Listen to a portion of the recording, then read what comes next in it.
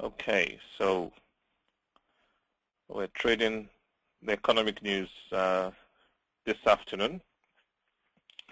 The report, the U.S. advanced retail sales, is due out at 12:30 GMT time, which is 1:30 UK time, which is in about 2 minutes.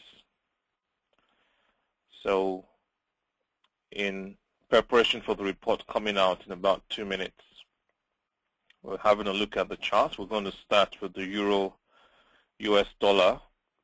And as we can see, the Euro-US dollar has been trending sideways. This tends to be the case before reports of high importance come out. The market tends to trend sideways prior to the report of importance coming out. Now remember, the word is it tends to. There's no always or never in trading, so it just tends to trend sideways.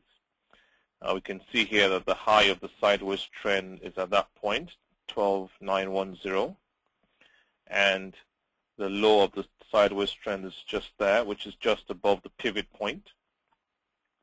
So we've got the pivot point there and the high of the sideways trend. So we're going to have two pending orders in preparation of the report coming out. We're going to have a sell order just below the pivot point to sell at 12,824, and a buy order just above the high of the day at 12,912. So it's now 1:30, so the report has come out. So we'll now see what happens. So again, if the market goes up, we'll be happy to buy just above the high of the day there. And if it starts crashing down, we'll sell just below the pivot point. Just make it bigger. There we are. And then for the pound dollar, we can see the pound dollar has been going sideways. We've established the support for the market at 15,344. So we'll be happy to sell if it breaks the support of the market at 15,342. And if it breaks the first resistance using the pivot point strategy, we'll be happy to buy there. In the meantime, we'll wait and see how the pound dollar reacts to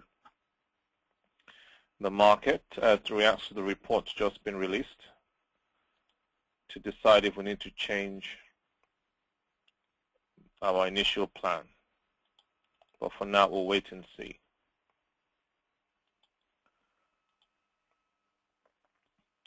So we can see the market is beginning to advance. As you'll soon find out with most economic reports, the market can initially go up on the release of the report, and once the traders have been able to digest the report, they could then push the market back down. So it can be, you can get wild swings in the market and wild changes in the market in response to the report. So the fact that the market responds one way prior to the report coming out, it doesn't mean it's going to stay that way. It could just change its direction at any time. So nothing is set in stone. You just have to wait and see. It usually takes about 5 to 10 minutes for the market to then settle down and decide which way it's going to go.